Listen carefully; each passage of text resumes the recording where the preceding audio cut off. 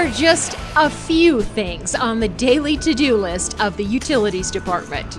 We are here to make sure you have the best quality water you can drink. We make sure that your sewage goes away. We make sure you're safe from floods. We want to make sure that your buildings are very safe and habitable. And that is our main purpose here. It takes 5 divisions to accomplish all that and more: water, wastewater, stormwater, building inspection, and fleet. Our water bills are produced by the folks in the Water Division, but that's just a small part of what they do. Employees in the Water Division make sure we have excellent drinking water, as well as water for fire hydrants, and irrigation for yards, schools, golf courses, and more. We produce over 5 billion gallons of water a year, and what's really interesting is that typically our winter flows are between 8 and 9 million gallons a day, and our summer flows can get as high as 42 million gallons a day.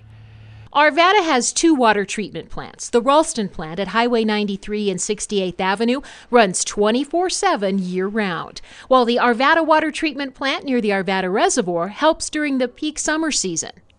Once treated, there's still more work ahead, including regular maintenance of pipes and hydrants and flushing the water system. We work diligently every day. We're kind of a forgotten utility. We just want you to be able to turn on the spigot, cook supper, water your vegetable garden, and not have to worry about it. The Wastewater Division collects used water from our homes and businesses. We take it from the collection point all the way down to the Metro Wastewater Plant, which is the regional water treatment plant for this area. To get the job done, they maintain 400 miles of wastewater lines. Each line is jet cleaned to make sure that the sewage flows through it properly and doesn't cause any backups in the main lines. We also TV these lines once approximately every 5 or 6 years just to make sure that they're in good condition. Now that one there does not have a good connection to the city main.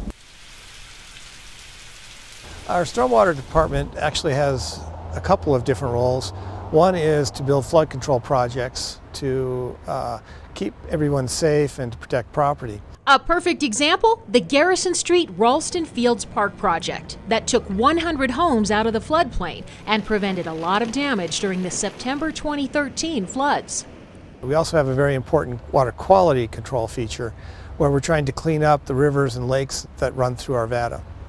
To that end, the division also runs public awareness programs such as Adopt a Street and Stencil a Drain to remind us to be careful about what we let flow into our streams.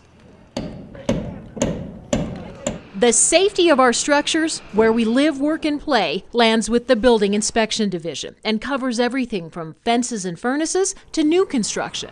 Any year we probably issue close to 8,000 building permits of all types and probably do about 20,000 inspections. 2013 has been an especially busy year with new construction. This year looks like we could be pushing close to 600, and that will be high for Arvada. So many people think often that a building permit is for red tape or just for revenues, and I want them to understand that we're in it for the safety of the people. Last but not least, the Fleet Division, which maintains 600 vehicles and 400 pieces of motorized equipment. These range from police department's work, snow plowing, the work they do for the utilities department, the specialized equipment that we all need. They take care of it all, they maintain it all, they help us buy it in the beginning, and they help us dispose of it at the very end. That includes specialized outfitting of 15 new police cars each year, and stripping those being retired and auctioned off. A police car has a lifespan of only about 3.5 years because of all the miles that are put on it. And then there's one more thing that Fleet does. A surprising thing about our fleet is we also do a bunch of armory work for the police department. A couple of our staff members are certified armorers. They take the weapons that the police use, they calibrate, they fix them, they make sure that they're working properly, and then return them to the police officers. It saves quite a bit of money in having an outside firm do it for us. All in all, the Utilities Department boils down to skilled and talented people who care. I'm very proud of the workforce, the people that I work with. The staff members here are very dedicated to their job and they're very dedicated to helping the citizens.